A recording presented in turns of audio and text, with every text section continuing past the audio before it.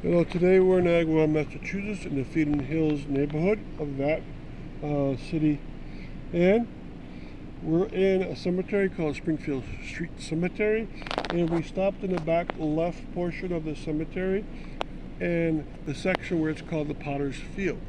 Now, most Potter's Field would have both a baby section and an adult section, and we're looking at the child section right here. Most of these children would have died extremely young, and since the parents couldn't afford a full deed to any of the lots out here, they would have allowed them to be buried in a baby section. You see how close these two stones are. And then also this curving around, the whole thing starts with goes over there and then back there. So these are baby plats, and the baby plats are very close together, which means that they basically are newborn children. And if there was a bigger child, they'd mark it down. But I'm counting about maybe a dozen. There's 12 to maybe 13 that I see. And yet this whole plot would probably hold about 200 children. So the parents weren't able to afford their tombstone, or they're gone sometimes. Now, towards the front, there would be adult burials, so the whole Potter's Field is here, and you see how it's kind of empty. And then towards the front, even more, is individual stones, where it was the lower cost.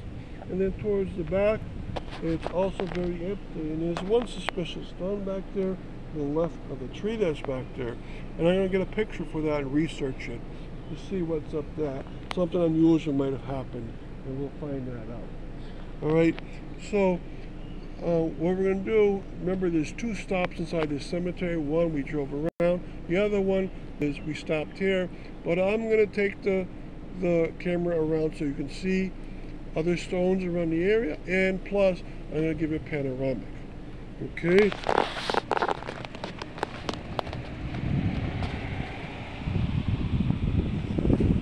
Okay, you can see very many sections out here. Lots of marble gravestones, no brownstones except in a couple of obelisks. And so this cemetery, I really believe the 1842 date I'm coming up with is correct, not the 1815 date. If it was 1815, you'd see more tablet style brownstones.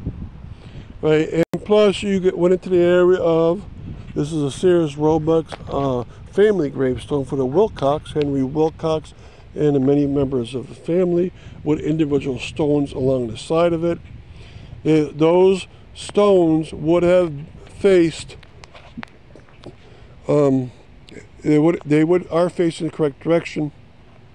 They're facing all in a row, and they bought the deed to this land all in a horizontal direction. Okay, and they all face with an inscription towards the west, which is correct. Right, and you see modern stones mixed together with some very old ones. You see a zinc stone up here of the Steer family. All right, so it's a very nice cemetery. There is a maintenance area towards the back, and a child area we just looked at. So what I'm going to do is give you a panoramic of this cemetery.